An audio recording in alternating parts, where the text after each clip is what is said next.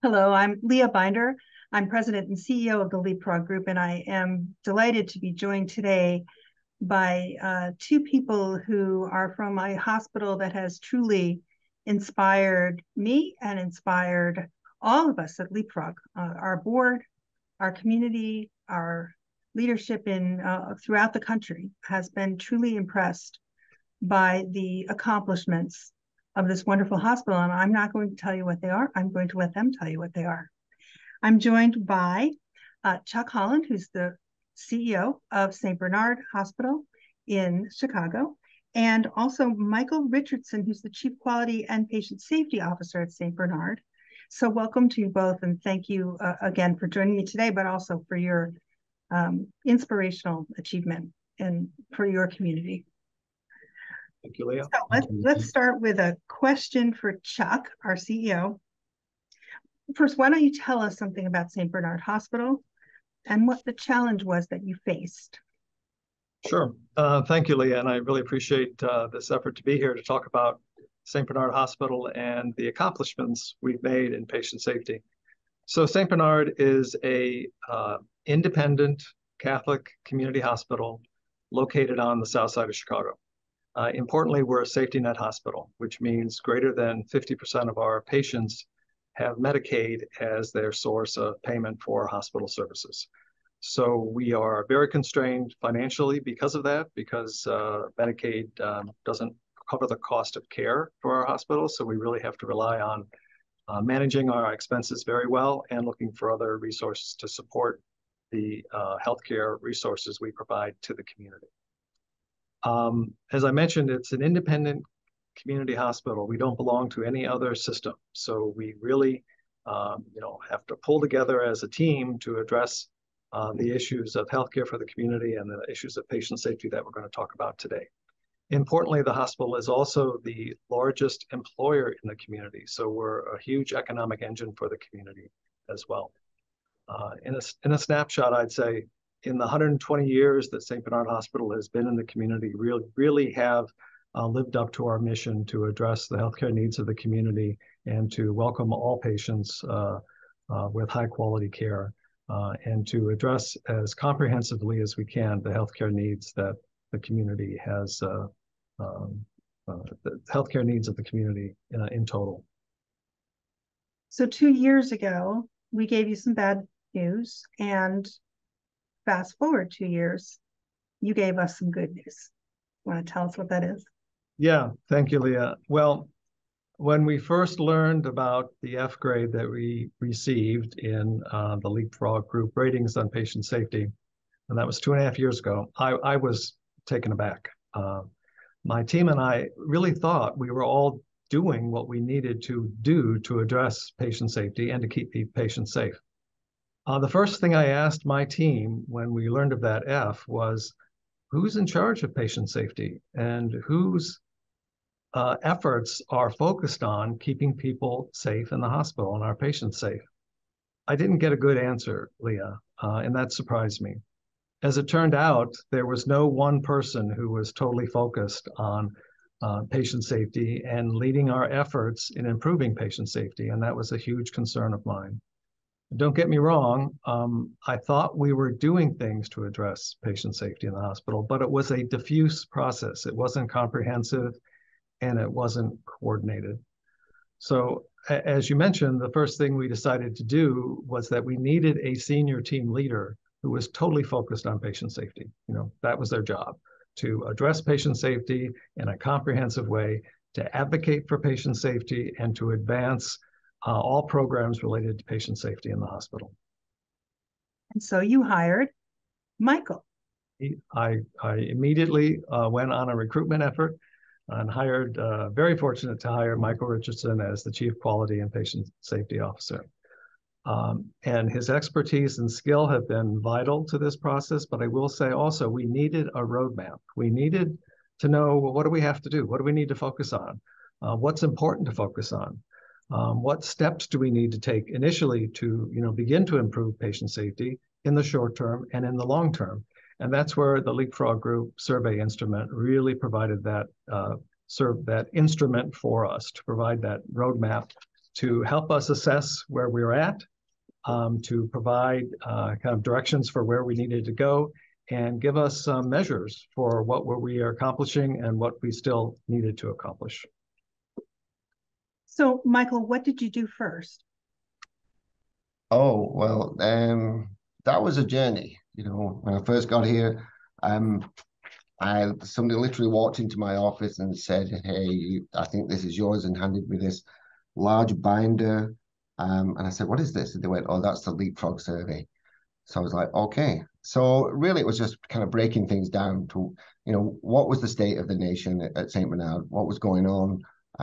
What were the kind of things that we needed to fix immediately, and what could we fix immediately? So we started on that journey, breaking down the survey, and then started essentially having lots of conversations, because I think everything starts with that conversation, and asking, what are the barriers? What are the challenges that we have?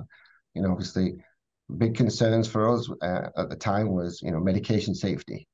You know, while looking at the survey, looking at the data, we realized that we definitely weren't where we needed to be. So we put things in place immediately to correct that, because that was kind of making me a little bit nervous. Fortunately, they'd had no significant errors, but as you know, thousands of patients die every year because of medication errors. So we fixed that, and I'm happy to say that for the last year and a half, we've been well above the 95% requirement for, you know, safe medication administration. So that was one of the first things, and it went on from there, asking more questions. How can we fix, you know, computer physician order entry? How do we fix our hand hygiene? So, you know, we put a lot of things into place, and it's an ongoing process. So to Chuck's point, using Leapfrog as a roadmap has definitely helped us to stay on that path. So, well, hand hygiene was one you did put a great deal of emphasis on. Is that true? Yeah, we did. You know, obviously, secret shoppers, they work, but it's very time consuming. It's labor intensive, and you have to gather all that data, and you have to kind of put it together. So we, you know, I talked to the board, and I talked to Mr. Holland, and talked to our infection preventionist, and we looked at the 3 different companies that offer electronic hand hygiene monitoring, and we actually chose the BioVigil system because that met our needs, and it allowed that accountability down to the individual, so we could address the issues or behavioral issues with the individual and share that information back to them. So there was really no way they could say, well, it's not me, I'm doing my, you know, just having systems that monitor usage of the sanitizers really didn't fit our needs. So we're happy with the BioVigil system, and we're already, you know, in just over a year and a half, I think we're already into nearly 1.5 million captured episodes of hand hygiene, and we have a compliance rate which is creeping up. We're at 93%. So I think that's a great achievement. I know a lot of hospitals before they get a monitoring system think they have higher rates than they actually do. When they actually do electronic monitoring, they find out it's not as high as they thought. So yeah, and we were exactly that. I'm sorry, we were exactly in that position. We thought we were doing a really good job, but when it comes to it, you realize about having this stronger data, you can actually change the course, and it gives you something to look back on. That's great. Now, you had to have worked with some extraordinary nurses. Nursing is usually the most, the largest set of the workforce, largest group within the workforce, and they are critical to patient care and certainly to patient safety. So tell me about how you engage nurses, their leadership in the change that you made. Right. And you're absolutely right, Leah. You know, nurses play a crucial role when it comes to patient safety. They are at the thin end of the wedge. And as you know, errors don't always start at the thin end, but they usually end up there. So it was really important to make sure that we had systems in place that, you know, allow the nurses to stop these potential errors getting through to the patient. So engaging nurses in the culture of safety starts with onboarding. You know, when they first come to the hospital, we have those, you know, they have a full hour session with me on patient safety where I talk about what causes errors rather than just talking about quality measures and joint commission and we talk about really what causes patient errors, and it's a very engaging session. It's brutal in the respect of, the first question I ask is, how many people die every year in the United States because of medical errors? And that kind of like makes them a little bit somber. But then we start to engage them in that, and why is that question important, and why is that number important? But maintaining that strong nursing culture, safety culture, is driven from the top. It has to come from senior leadership, all the way from Chuck, our CEO, through the CNO, through nurse managers. They all play an important role when it comes to patient safety. So driving that message from the top down, and that's done through leadership rounding. We have structured leadership rounding, but we also have in the moment leadership rounding, where myself and Mr. Holland and the senior team will just get up and whatever spare moment we've got, we will walk around to each department, not just nursing, but to all the departments, and ask them questions. And it's really important to make sure that we close the loop. When we ask nurses to put it in event reports it's important that we give them that feedback. We appreciate them putting the event in a non-fearful way, that we're not chasing them, we're chasing the system errors. So we're trying to drive that message. And we also introduced, a just culture model to all our managers and leaders. That model is a shared responsibility between leadership, where leadership is responsible to making sure that the systems that employees work on under are safe and prevent errors. But also the employees have got a responsibility to make those quality choices when they're making decisions when it comes to providing that patient care. So I think all that helps when we talk about how to engage, nurses and employees, and also recognition. That's really important. It's really important that we recognize those employees for the good work that they do. And we recently just had a management meeting, and we recognized 20 individuals. And that sends a message across the organization that we really do. Leadership really does care about patient safety, and we want to support their efforts. I'm a big believer that part of the reason we have so much burnout nationally among nurses and physicians is when people feel like their life work, which as a nurse, that's your life work, when you feel like it's not recognized, or when you feel like it's not consistent with the values of the organization you work for. So that's where your work to really show that leadership is going to stand forward on behalf of patient safety to make it easier to do the right thing, has got to have a big impact on everyone who works there. I mean, that's key. So I salute that. Yeah, Leah, I just want to mention too that when you're talking about recognizing folks and changing the language that we use in the hospital when talking about patient safety. So I in particular started talking about patient safety in a way that I hadn't before. And it really does help shift the perception. It helps emphasize that we're changing culture here to prioritize safety. And it's a whole house effort, all staff involved. And as Michael said, it starts from the top down. And I recognized how I needed to change the way I talk about patient safety and the way I include everyone in that effort. And I think that's made a difference. Can you give me an example of that, Chuck? How did you change the way you talked about patient safety? In management meetings, I think that I used examples of how safe practices also impact quality of care, impact patient perception, talking about patient safety and our rounding, as Michael mentioned, you get feedback from employees. They think, oh, yeah, that something that occurred the other day or a practice that we have here may impact the way we address patient safety. It helps kind of tease out more responses from folks than I had realized before. And people just begin to identify patient safety as an effort that's not just, over here in a box somewhere, but becomes a comprehensive responsibility for the entire team. Right. It also has a big impact when the CEO makes patient safety part of his conversation at virtually every meeting, or just continual core issue. That makes a big impact. So, yeah. So a lot of the change that you're talking about happened during the pandemic. So I presume the St. Bernard Hospital had some major challenges related to the pandemic. And yet, when we look at your data, you showed a significant decrease in your hospital-acquired infection rates, which is pretty much the opposite of where the rest of the country went. Most hospitals, at least according to our data, most hospitals saw a significant increase in hospital-acquired infections during the pandemic. So can you tell me a little bit, maybe, Michael, about how you accomplished that? Sure, yeah, and that's a great question because I joined St. Bernard kind of halfway through the pandemic, if you like. And I was very impressed in what they'd done. And I asked a lot of questions. How did you manage this? Considering the patient population that surrounds St. Bernard were more vulnerable than the general population, there was a huge impact on our patient population.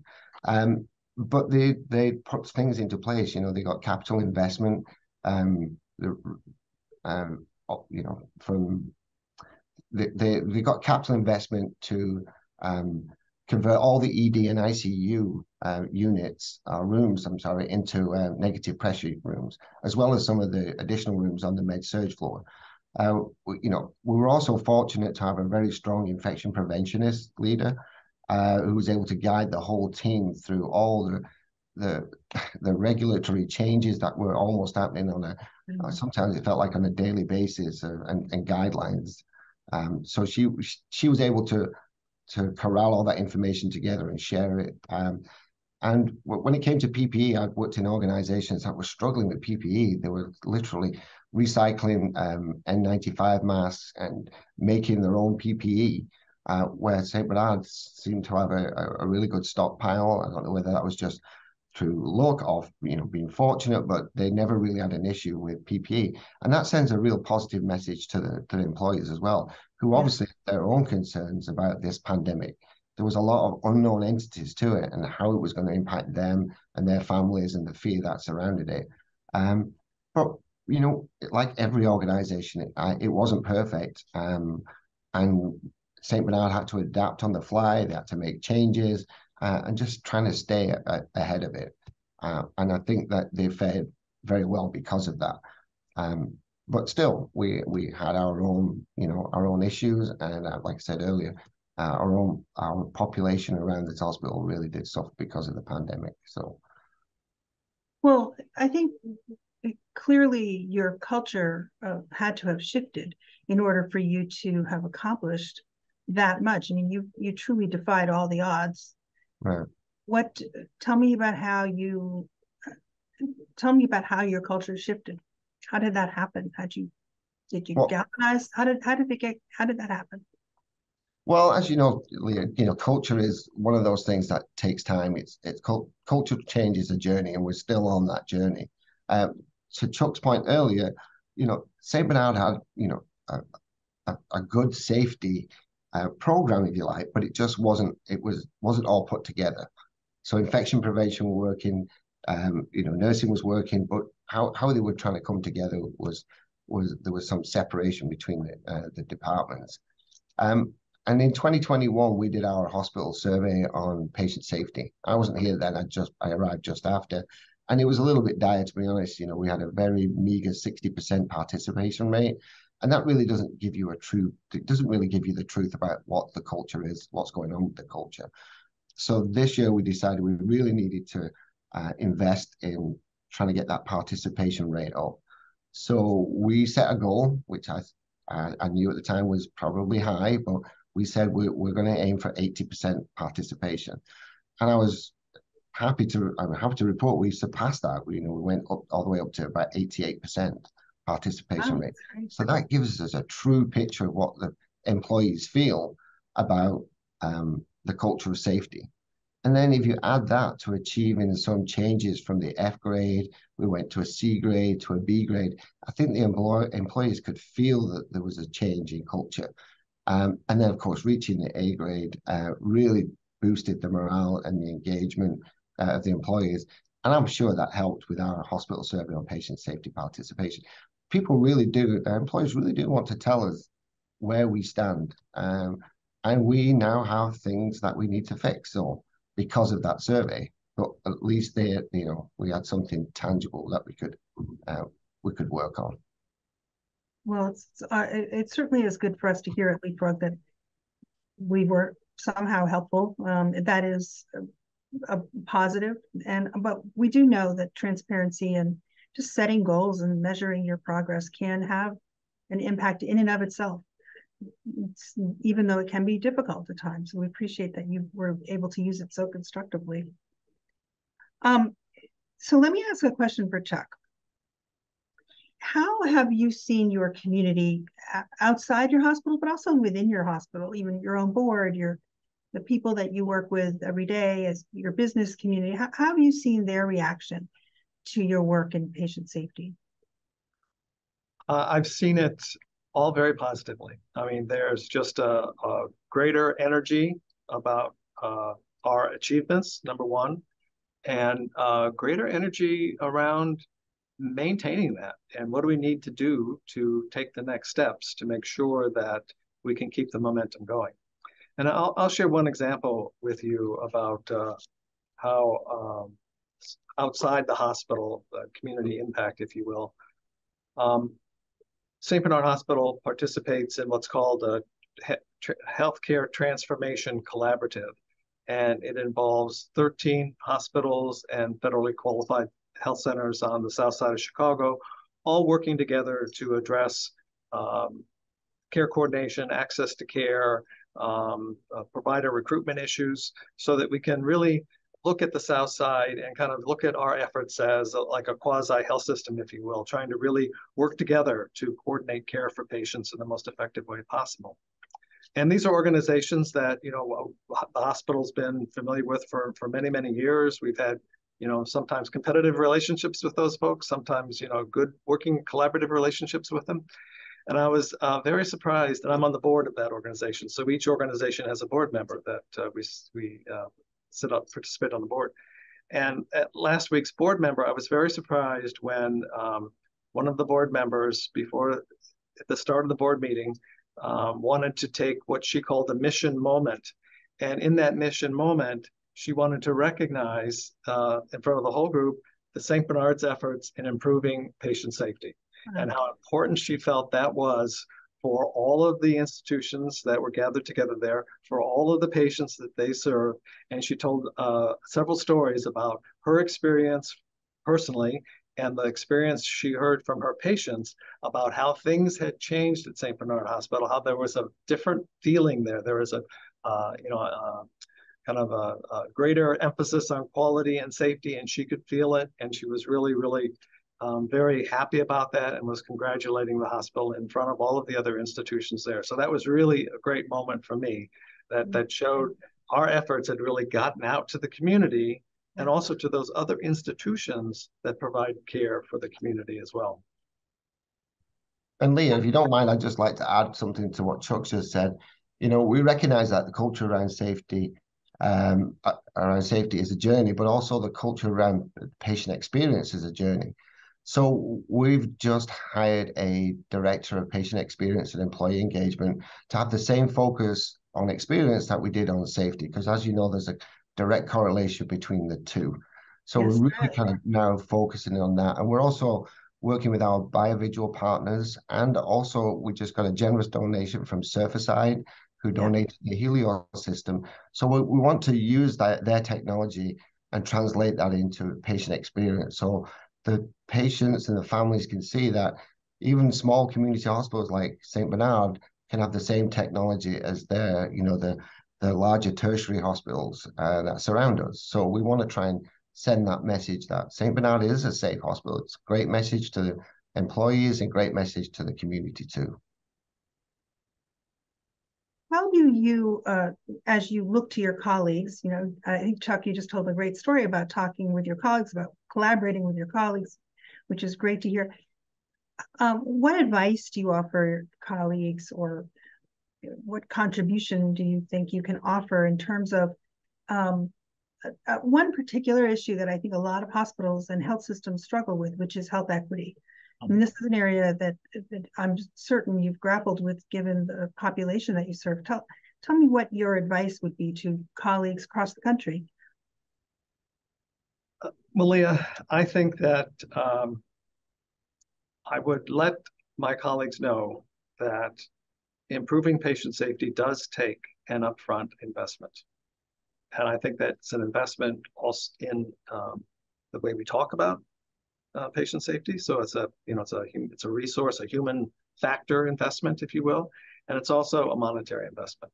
But I think if we're really serious about patient safety, and if we're serious about health equity being top priorities, that we have to walk the talk. And in our case, that investment was first and foremost in the expertise that Michael Richardson brings to the table, and then in technology. So it really was a concerted effort to say, we need to invest in this. We need to spend dollars to improve patient safety, especially for safety net hospitals like St. Bernard. Investing in patient safety also creates other opportunities. And that's what I'd let my colleagues know. It's not just you're going to have to spend money to address patient safety and get a better grade in patient safety, but it creates other opportunities for you. And we're a perfect example of that. It shows the community, it shows the staff, many who are from the community itself, that we're serious about patient safety, and that quality outcomes are better in the hospital. And we're proving this by actions, not just by our words, that St. Bernard Hospital really truly cares about your well-being.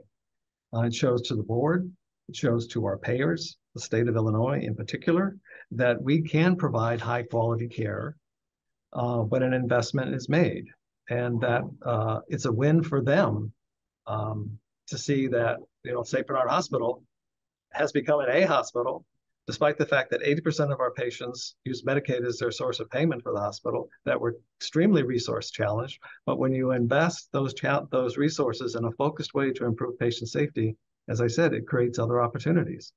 And bottom line, our investment, we're hoping, and we have evidence of, is providing a good return on our investment. And I'd say to my other colleagues that is the case, both in improved staff morale and in improving patient outcomes. Now, I hope that also begins to translate down to increased reimbursement and financial support from payers, like our Medicaid payers and our managed care payers, who see that an investment in patient safety results in better outcomes for the patients who are seen and given healthcare at our hospital. I think patient safety is the ultimate example of what happens when you put patients first. Yeah. The only way to achieve safety is putting patients first, period. And that is ultimately a health equity issue as well. Yeah. Mm-hmm. Mm-hmm. Exactly. All right, so I'll give you both a minute for last words. What do you want other hospitals, anything else you'd like other hospitals to know about your experience? We'll start with you, Michael. I think my advice would be, don't shy away from the Leapfrog survey. If you participate and you're struggling, or you've not participated, then I encourage you to participate. Transparency in healthcare is really important, and that's what we're trying to do here. We're trying to look at where we are and stay on that journey, regardless of we can't predict what's coming in the future, but we will definitely stay on that safety journey. Wonderful words, thank you, Chuck. Yeah, similar. As I mentioned, we thought we were doing everything we needed to do to address safety, and we had not participated in the survey. And then when we did participate in the survey, it opened up a whole new avenue for us of things we needed to focus on, ways in which we could improve safety, where we needed to start and where we needed to get to. So I would say, don't be afraid of that survey. Participate in that survey because it's a really, really helpful tool. And I had my concerns early on about the survey itself. Was it really measuring what we were doing to address patient safety? And now I can see that it really was beneficial to us in the long run. And you just have to make that commitment to take the steps you need to take to advance patient safety, because it really is going to create other opportunities for you. And as you said, Leah, it really does put the patient first when you focus on patient safety as your issue. Well, thank you for really giving all of us at Leapfrog this acknowledgement that what we're doing is making a difference. Yes. But mostly, thank you for what you've done to save lives of people in your community and to make such a difference in your hospital and for all the people you serve. I mean, that's really what it's all about for all of us. Mm-hmm. And you've inspired, I think, more than just us at Leapfrog, you've inspired the country in what can be done against all odds. So thank you for that example. And thank you for being with me today and telling your story. Thank you. Really appreciate the time. Thank you, Leah.